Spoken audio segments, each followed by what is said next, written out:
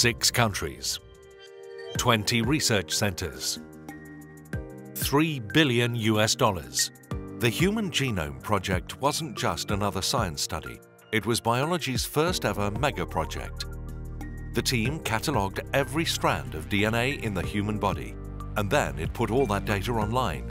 Researchers around the world have put the information to good use. Archaeologists can now track human evolution using DNA, helping unravel ancient mysteries like Stonehenge. The Human Genome Project also helped fuel advances in forensic science. In Argentina, grandmothers of Plaza de Mayo is now using DNA to identify children and grandchildren abducted during the country's dictatorship. In the emerging field of pharmacogenomics, teams are working to build drug treatments tailored for each patient's unique genetic makeup. Even food is in for a transformation as researchers locate the genes that make tomatoes tastier.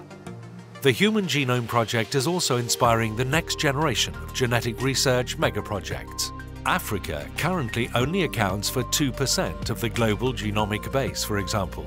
So Nigerian startup 54Gene is working with hospitals to create a Pan-African biobank. The breakthroughs are just beginning. What secrets will our genome unlock next?